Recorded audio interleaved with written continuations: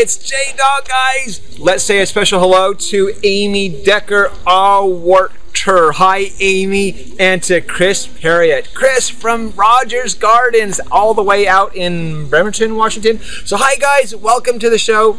Hopefully it always brings something useful. Hey, we are into some decorating ideas. I hope to give it to you quick and fast and easy, and a way to decorate your pumpkin without carving the thing. And it could be something that you can even do as a centerpiece inside the house. Let me show you real quick. I've got it all set up here. So what we want to do first, actually let me give credit where credit is due. So what we have is the Best of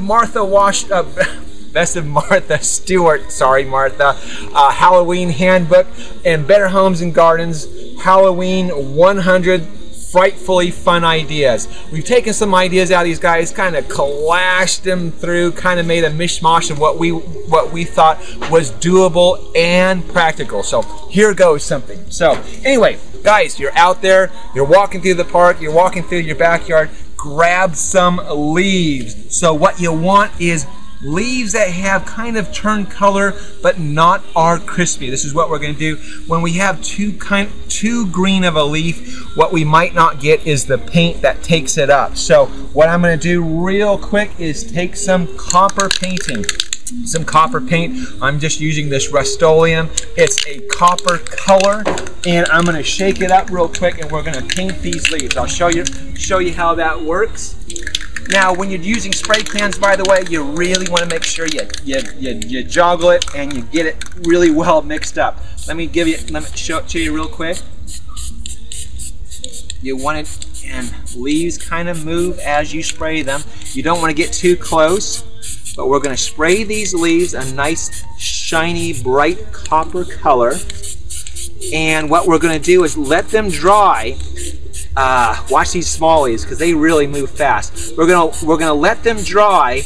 It only takes a few minutes to dry, and then after that we're gonna flip them over and paint them again, just so we get both sides. So once we have that, what we're gonna do is grab our chosen pumpkin, give it a good washing, by the way, and we're gonna take some contact cement, pure, easy contact cement.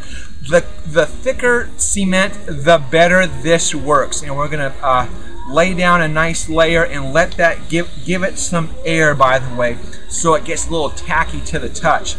And what we want to do is take that and we want to lay down your leaves on there. So see how we want to get tacky to the touch. So let me spread some more of this guy out and about.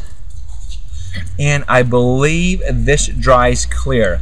After this is all done, by the way, what we can do is take that leaf shine and really shine up your pumpkin if this is going inside. So we want it slightly tacky to the touch.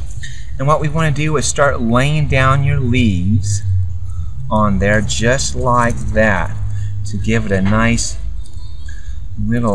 look there. And again, I'm kind of doing this pretty quick just because we have a quick, easy, quick, fast video. Now, we can do a nice little design along here, and then once we have that done, what you want to do is get some of that copper wire. Now, this is a decorating wire, and you can get this over at Michael's. Very, very easy to do. What I do is just take it and take a pin and then just wrap it around there just like that. So you get something like that. Play around with it just a bit to make it a little squiggly. And what we want to do then is to poke a hole in here. Give me a second here. Poke a hole into these guys. You certainly don't need to have a drill to poke it in there. But we want to stick that in there, something like that. And start poking holes throughout. Let me see if I can do this. And put that in there, something like that, to give you kind of a neat look.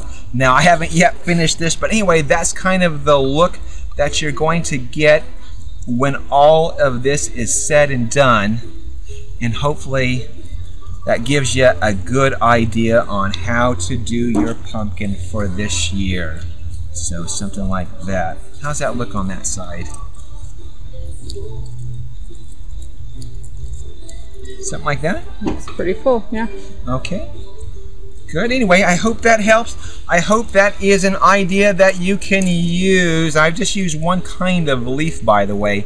Something like that. I've just used one kind of leaf. Certainly can put lots more copper wiring as well. So anyway, guys, thought for the day: be careful of your thoughts. They may become words at any moment. Thank you very much, Ira Gasson. That's the show, guys. Always live your passion. You see me right out of the sunset on the color TV screen.